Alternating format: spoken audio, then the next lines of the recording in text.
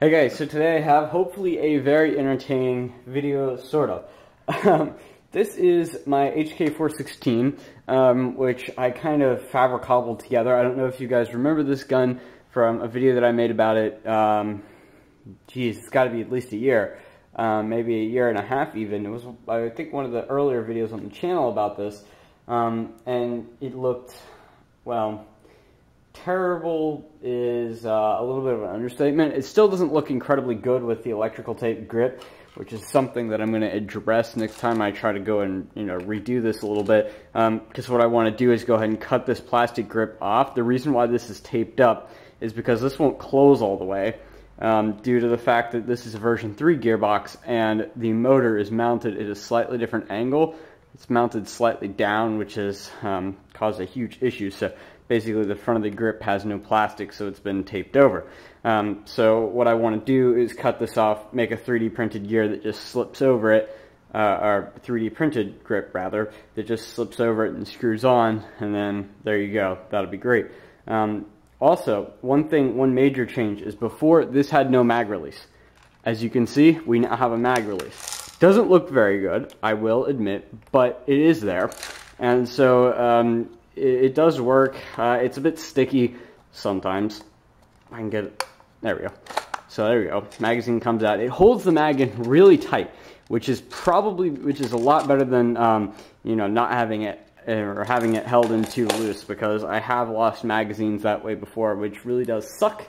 You were running down the field into the heat of fire and you suddenly realize that your magazine fell out and you have no clue where it is. So that does suck. However, this mag catch is definitely not going to let the magazine fall out. That's more for certain. One other thing is I put the fire selector back on. It doesn't do a thing, but it is there. And what I'm going to do is, you see this hole here that was already drilled. I'm going to put a button here, and that will be the selector, because this is now completely computer controlled. You say, what? Yes, I have put a microcontroller in the stock, which is, got a MOSFET and a bunch of other things, wrapped all into one package. And basically what that allows me to do is permanently set this gun in full auto mechanically, and then basically control it with software to do like 3-round bursts and a bunch of other things. There's tons and tons of features that I could program into this, which is great.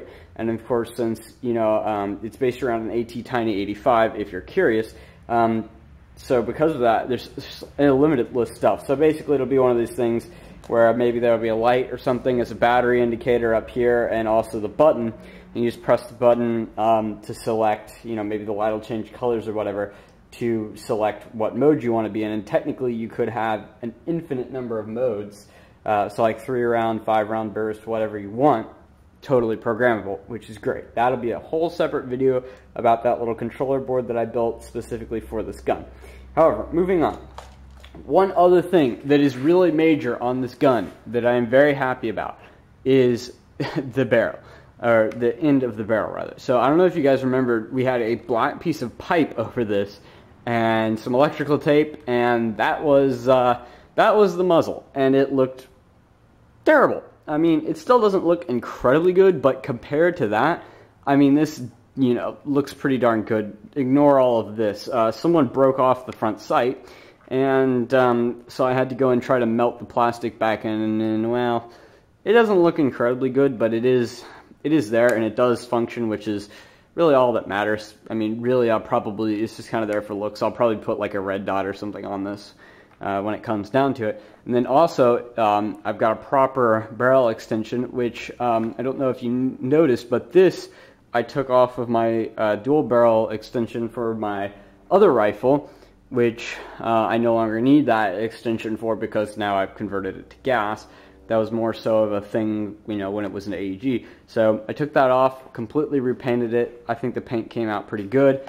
I think it looks pretty nice. And then of course I had to add one of my signature flash hiders to the end, and all of this is threaded, so I could take this off and replace it any way that I wish.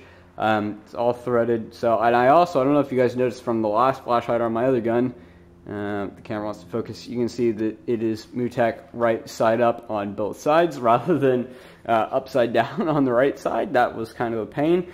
But I think that's about it for the front, but I am very happy about this. I think it looks significantly better, and I did print a ring to hold the two pieces together, since unfortunately this body is a clamshell. You can kind of see, maybe not, see right here, there's the seam where the mag, well, that really does suck though. I really hate this body because of that. I wish that it wasn't a clamshell. That would make this gun 100% better, but, you know, whatever. Also, another very noteworthy thing is going to be the stock. As you notice, there is now a cover plate on here. It is a very bad cover plate. I didn't model it quite right. It's being held on by one screw, which kind of stinks really bad, but, you know, it is there. And, you know, it's a lot better than not having a cover plate at all, especially since there is so much wiring inside this gun. There are 4 3.7 volt lithium cells in this. Again, you can't see them. That's basically a whole other video talking about the more technical aspect. But yeah, there are 4 3.7 volt lithium cells all wired in series, which are broken into 2 separate cells, or 2 different halves on each side. In here, there's basically 2 different packs, and because my LiPo charger is only meant for charging 2 individual cells at once, I had to break it up like that on the connector. So unfortunately, I have to basically spend twice as long charging this, which is a real pain in the butt, but you know, it does work. And there are 2000 milliamp hour or 2600 milliamp hour cells, so honestly, I probably won't have to recharge it. I'll probably be able to just take it to the field, and you know, I also have my gas rifle, so I don't really need to worry about that. I've also forgotten how horrible it is to wind high caps, but that's beside the point. I think that other than that, those are really the most noteworthy things. That, and I also took apart the gearbox and did a little work in there. But other than that, I mean, it basically shoots the same.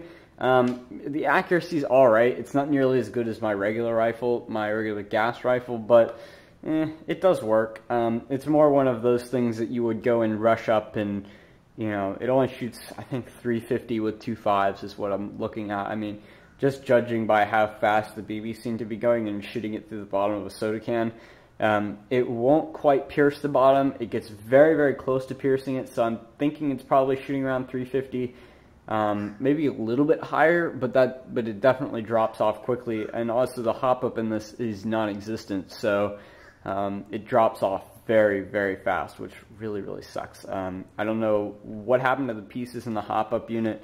If I still have them, I'll try to repair it, but this gun is a serious, and I do mean serious, pain to take apart. I mean, the thing is basically impossible. I literally spent 2 hours or so just trying to figure out how all this wiring needs to go in, because this entire buffer tube is basically, might as well just be one giant wire. It's like, oh, I don't even know how many connections, like 8 or so wires or something like that in there, plus the board and all the silly crap. So at some point I will take this apart and show you the inside if you want to see it. But also I just thought real quickly as a size comparison, this is my regular M4, and as you can see, it's roughly the same size. Move it over a little bit. So I believe the HK is just slightly longer, but not that much. But I'm still probably going to be using my regular gas rifle for a lot of things. The body's metal, it just feels nicer, but at the same time, I think the HK is the only AEG that I own right now. I have a version 2 gearbox laying around, and I might just have to make a body for that that's 3D printed. I don't know, you know, maybe we'll have to see. So yeah, I don't know what we're going to do about that, but anyway, I think that that's probably about it. The video is getting quite long, and yeah, anyway, thank you guys so much for watching. If you want to see me strip this thing down completely, you know, see what all is in it, leave a comment below, and leave a like, of course, but also if you hated the video, make sure to leave a dislike, because whether or not you know it, it all counts as viewer engagement, which is all positive, so that's great. Anyway, thank you guys so much for watching, and have a very nice day.